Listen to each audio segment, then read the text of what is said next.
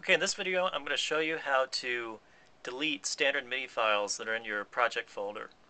So if we go to the Fantom, and if we go to SMF list, then you'll notice all your SMF files in the standard MIDI file list. And to delete those, the way you do it is you mount your USB flash drive onto your PC or Mac, open the project, open the SEQ folder, go in that folder and delete the standard MIDI files that are in the folder labeled SMF. So this is how you do it. So here's my USB key, and I'll mount that on my computer.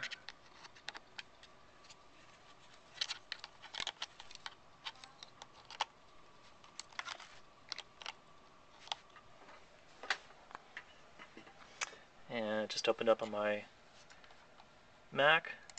Double click that folder, and I'm going to go to this project. It's a project I'm working on.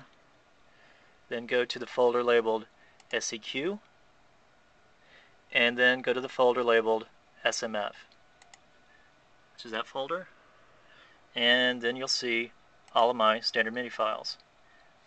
And I can delete those.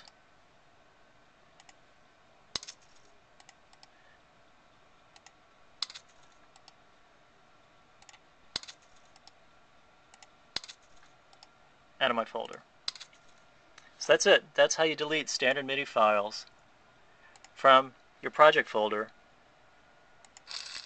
that you're using in your Fantom-G.